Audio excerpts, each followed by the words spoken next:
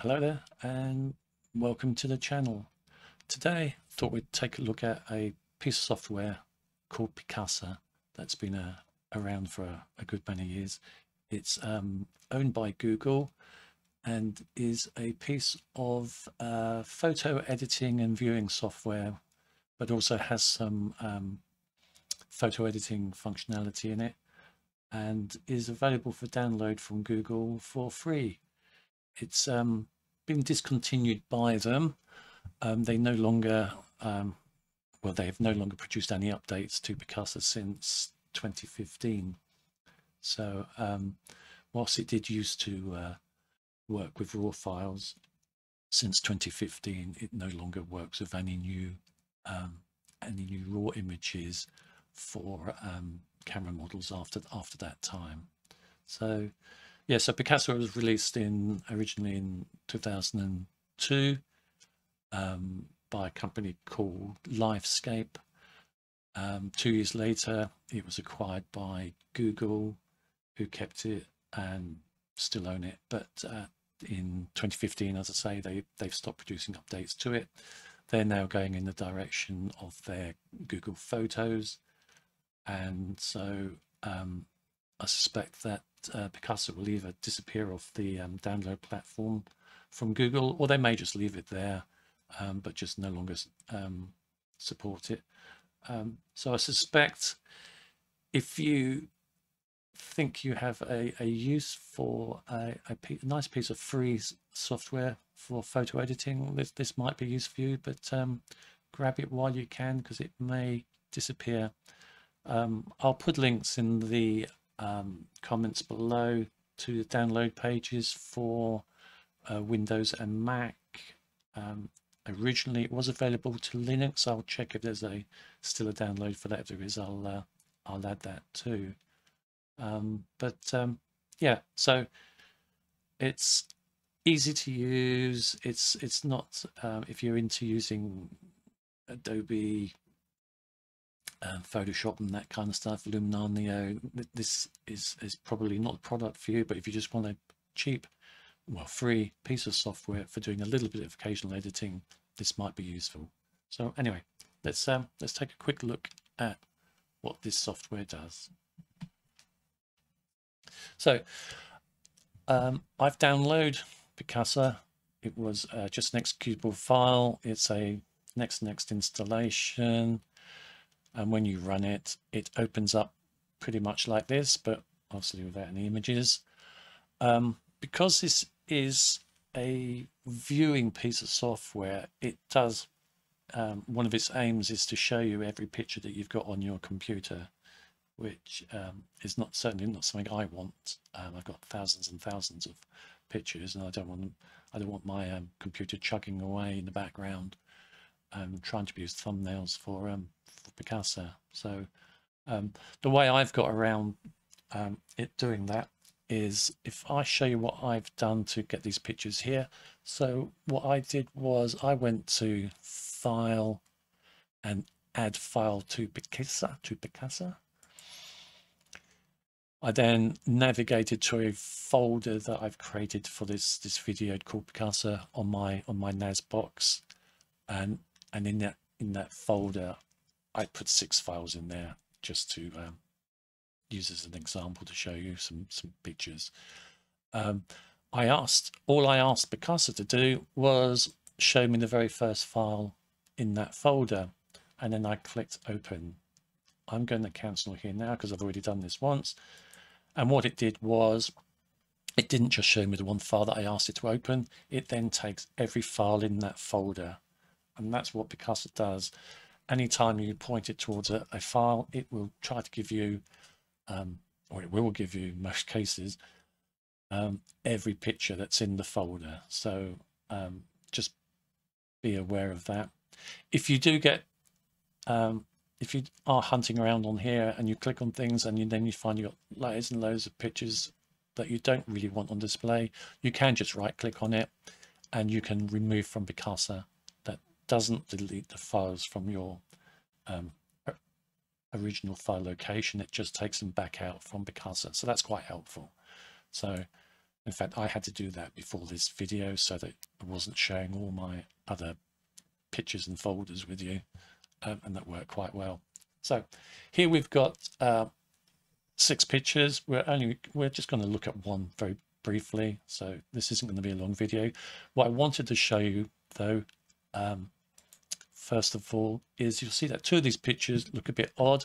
So this one and this one, firstly they look odd because they're me and I look odd, but secondly there's a strange sheen to them, and that is because they are raw files, and if you click on the file you do get some file information down here, which is quite handy. You can see that it's we've got the file name and the suffix, which is NEF, and that means it's a Nikon raw file, Nikon electronic format, if I remember rightly. And the photo was taken on the 1st of September this year, so it's nice and recent, and got the file size, so useful bit of information. But there's this sheen to it, and basically what that's saying is that this file will not work correctly in Picasa because it's after the 2015 date when they stopped servicing new profiles. So just out of interest though, if I open up this file here by double clicking on it, you can see it's got this terrible sheen to it. That said, the remaining editing tools will work, but you're never going to have a decent picture because it's got this overlay cast to it. So however, we'll look at editing in just a sec. You do have, so once you've opened up the picture, what is quite handy, you've got a histogram to your left, and we'll have a look at that when we edit a picture in a second. And we've got some camera details, which is always useful. I can see that this picture was taken on my Nikon D7500. I've got shutter speed, aperture and ISO information there, and it's even telling me what lens I was using, what focal length was on the picture. So that's all useful stuff, quite for free. Can't knock it, just I can't use this picture because of that color cast. So you've also just coming down here to the bottom right of the picture, you've got this little slider. You can zoom in, zoom out of your picture. Useful for when you do sharpening, things like that, and we'll see that again in just a moment. So okay, so not going to make any changes to this. There's no point, I can't get rid of this color cast, so I'm going to go click on this button here to go back to the library. So let's do that. Boom, back to the library. So we're back to our original images. So these 2 here, this one and this one, they're both gone as they're too recent, they're raw files. So Picasa really is only offering a service for your JPEGs.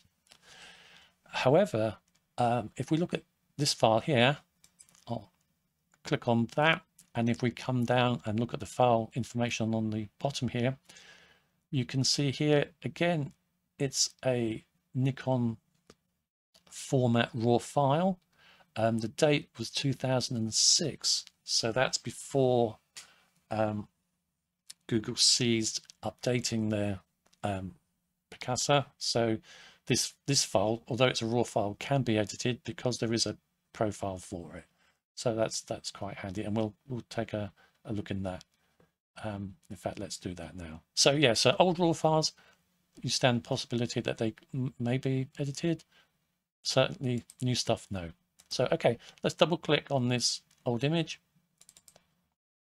again. So we've got our helpful little histogram. I do love a histogram. We can see that it was taken on a Nikon D70S, which my very first digital SLR. 180 per second, f13, ISO 200. We've got basic details down there, quite useful.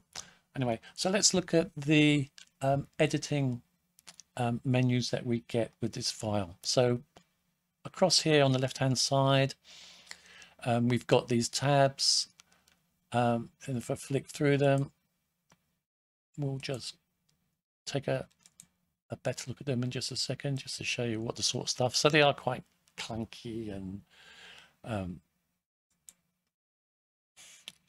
easy to follow, I suppose. But if you're into photo editing, you perhaps going to want something a bit more modern than that. But however, it's got a couple of good features, and again, the important thing is it's for free. So we're on the commonly needed fixes tab at the moment, first tab, and the first thing I would use would be the crop. And with the crop options, you get a drop down which gives you a choice of ratios and suggested crop sizes, but you can add custom sizes as well. I tend to go for the 4:3 ratio, so I'm going to select that. Once you've selected what you want, you then get 3 pictures as it tries to help you decide what kind of crop you want. And if I click on the first one there, you'll see it's added it to the picture, but this is expandable. If I just come back and choose the next one, you can see it's now gone landscape. And again, I can change that around, move it around to my heart's content. And this one will be more the fuller page size in the portrait mode. Still doesn't quite fill the page, but this is the one I would go for because this is the 4:3 ratio. So I'm going to pull that out to full size and then work on what suits me best. And I think for this image, that's just going to do fine. And I'm going to press return. So we've now got that crop. Coming back to that slider down the bottom here, we can zoom in quite nicely. It's quite handy, particularly when you do sharpening, something like that.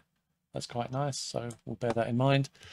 Other little tools that you've got here while you're in this tab, you can straighten your image. You've got a red eye removal bit. I'm feeling lucky. I never do, so I never go there. Auto contrast. Let me click on that and see what the auto contrast does. You can see this picture here has got terrible white balance. So let's see what auto contrast does. And okay, it's adjusted the contrast on the image. But, yeah, actually not too bad. I might just leave that in. Auto color.